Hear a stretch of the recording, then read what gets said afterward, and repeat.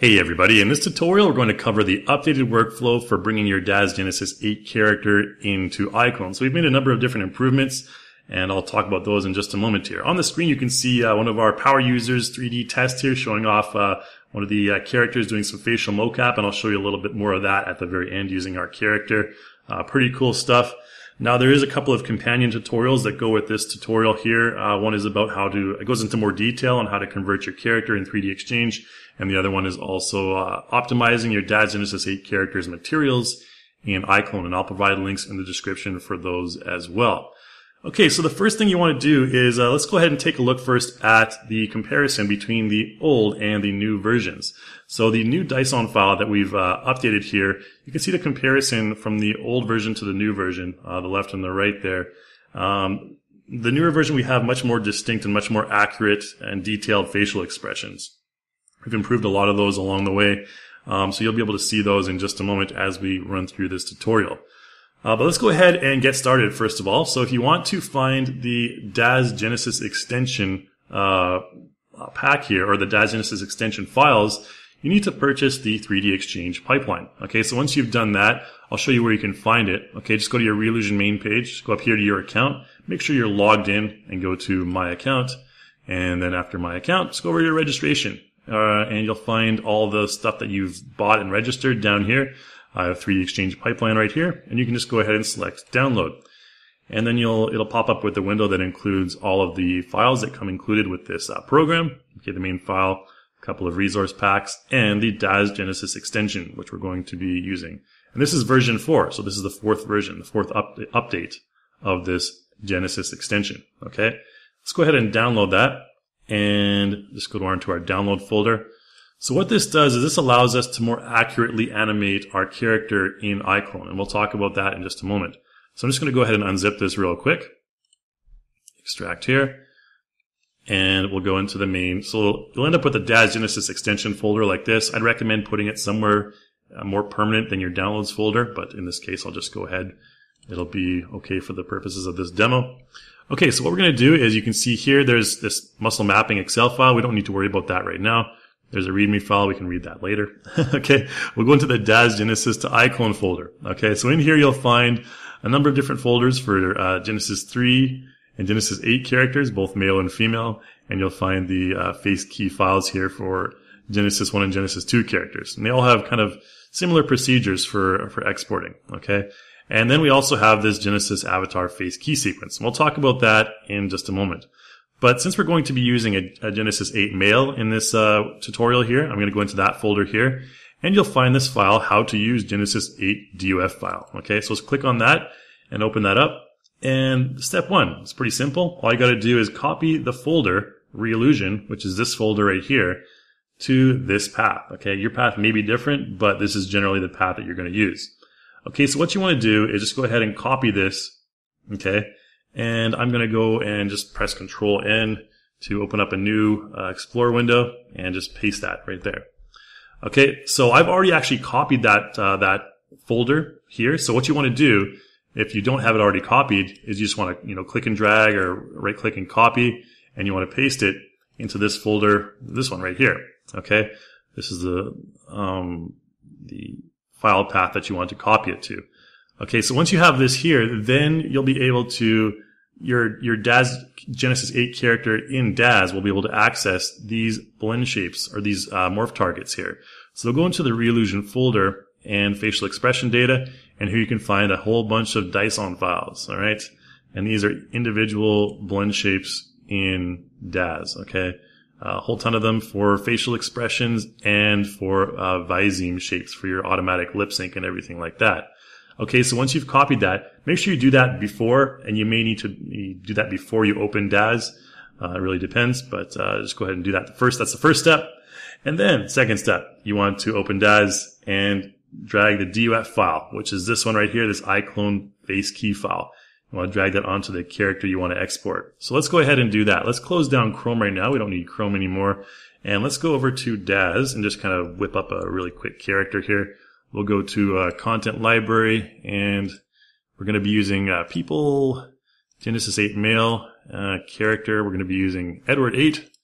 So we'll throw Edward 8 in there. give him some quick clothes, maybe a long coat outfit. Let's give him a t-shirt here. And I'll provide links in the description for these 2 packs as well. Okay. And D-Force casual pants. Alright, let's make him look casual and cool here. Alright, there you go. There's Mr. Edward. Let's just go ahead and zoom in on his face here. Up there. There we go. And a little bit there. Okay. So what we're going to do is we're going to apply the DOF file to our character's face, and that'll import all the different expressions that are customized for use with iClone's facial animation tools. So right now, if you go under posing, you'll have, click for that over there. Under posing, you'll have all the general like pose controls, like, stuff like this, brow up and down and so on and so forth, mouth, top lip, and blah, blah, blah. Okay, so what we're going to do is we're going to import in our own DOF file to create custom morphs. Okay, so let's go to our scene here, or you can just select your character's head. Make sure you have the head selected, first of all, and then go back into that Explorer folder here, and you just want to click and drag this DOF file directly onto your character's head. Apply directly to the forehead. There you go. Okay, and it'll say we want to extend the amount of frames in the scene. No problem. Go ahead and press yes.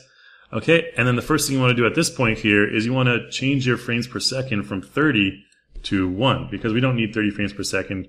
We only have a number of different blend shapes here. And you can see as we scrub through our timeline, here are all the blend shapes for the facial expressions.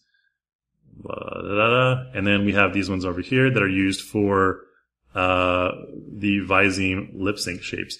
And if you want to find which frame contains which blend shape, what you can do is you can go to the folder right here, and let's go back to the main folder here, Daz Genesis iClone, and then open up this Excel file here, Daz Genesis Avatar Face Key Sequence, and it'll open up Excel, and you'll find a workflow tab for G1 and G2 characters, and G3 and G8. We're going to cover this, so I don't need to worry about this right now.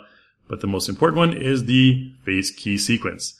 Okay, so if you want to create your own or customize your own in Daz, this is the key sequence you need to follow. Okay, so, frames 1 to frames 60 are all, facial expressions, cheek movements and everything like that. There's the jaw stuff for frame 61 to 66. And then 67 to 81, and the rest here are all for like the Viseme shapes and everything like that. Okay, so if you want to use this as a reference, you can. If you want to customize your own, let's close down that Excel file for now. And of course, you can find all the pose controls in here under head for cheek and everything like that. So it'll all come in here. Okay, and there's lips and tongue as well. And you can mess around with these on your own time. Okay, but we're not going to worry too much about that right now. We just want to export this character from Daz. Okay, so that's really about all you need to do. And then you go up to File and Export.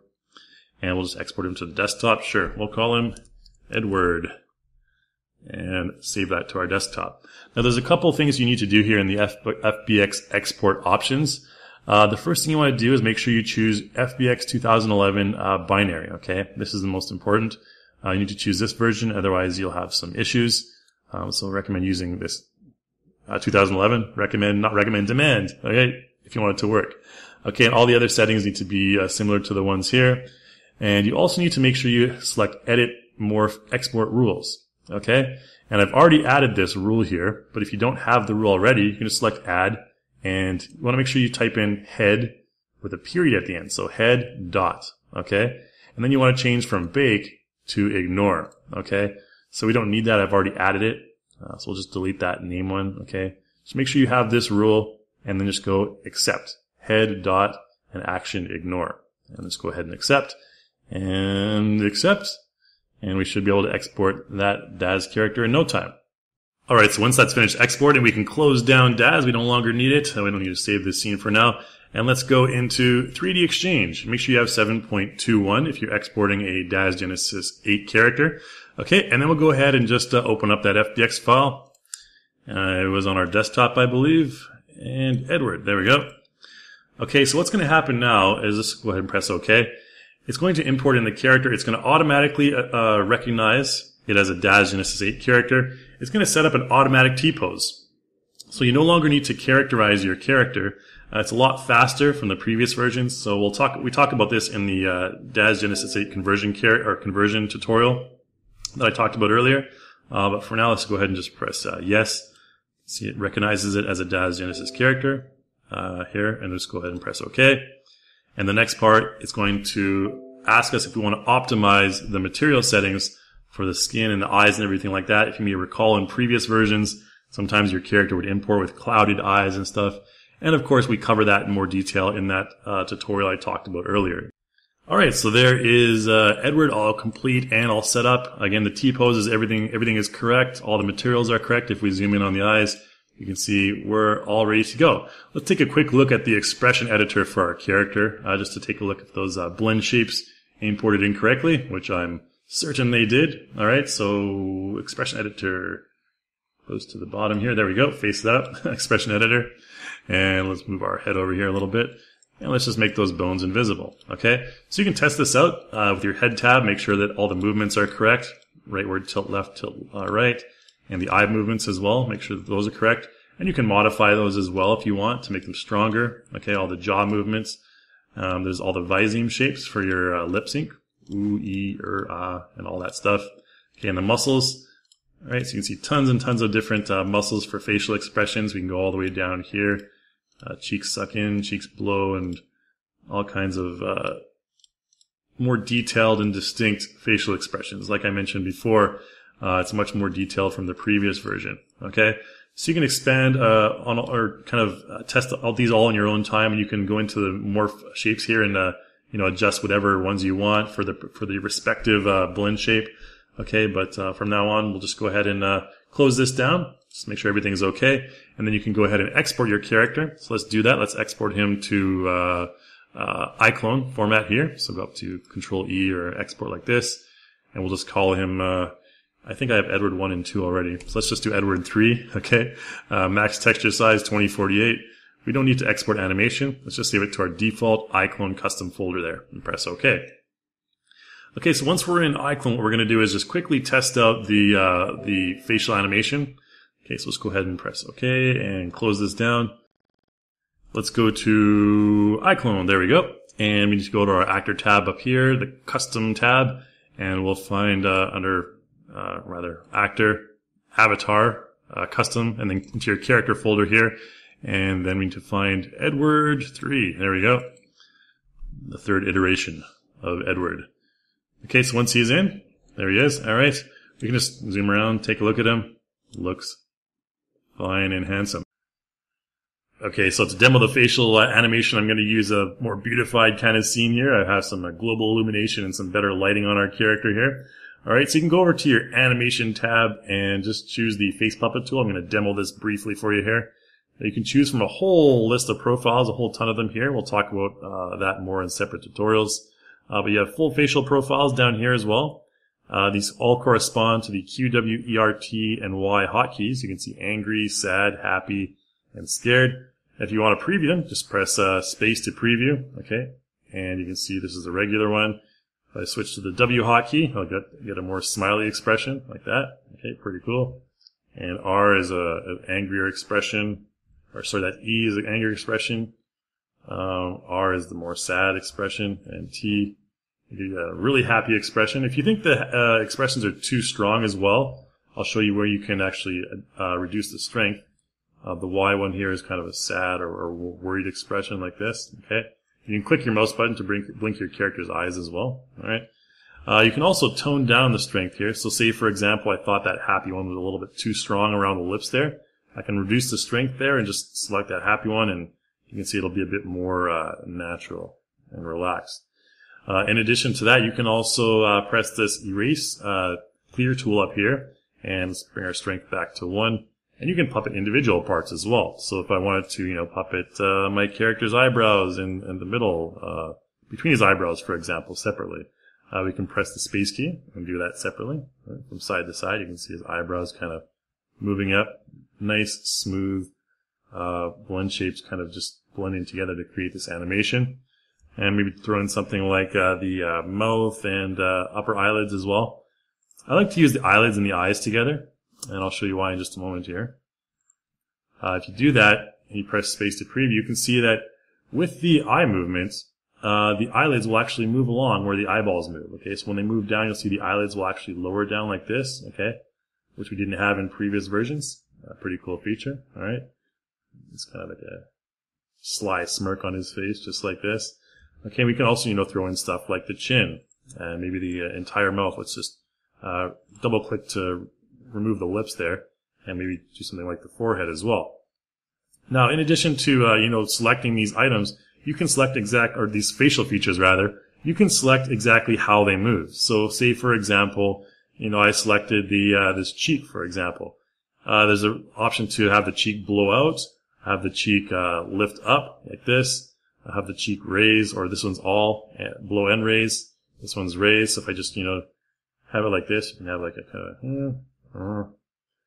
kind of a concerned look on his face maybe. And with this chin selected, you'll have the chin the mouth will open when you have the chin selected as well. Okay.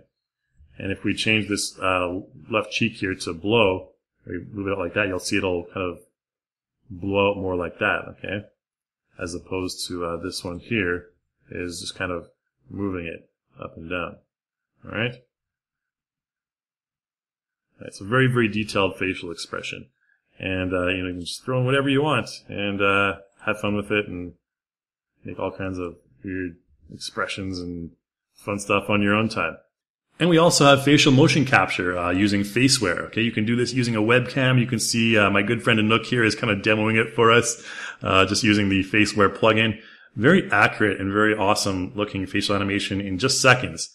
Using your own face and just a simple webcam, you can get results like this, which is pretty cool. Alright, so that's about all I wanted to talk about in this tutorial, guys. Hopefully you learned a lot. Hopefully you enjoyed the new enhanced pipeline, bringing your Daz Genesis 8 characters into iClone. If you have any questions or you want more discussion, you can check out our forums over at forum.reallusion.com, and I hope to see you in the next video.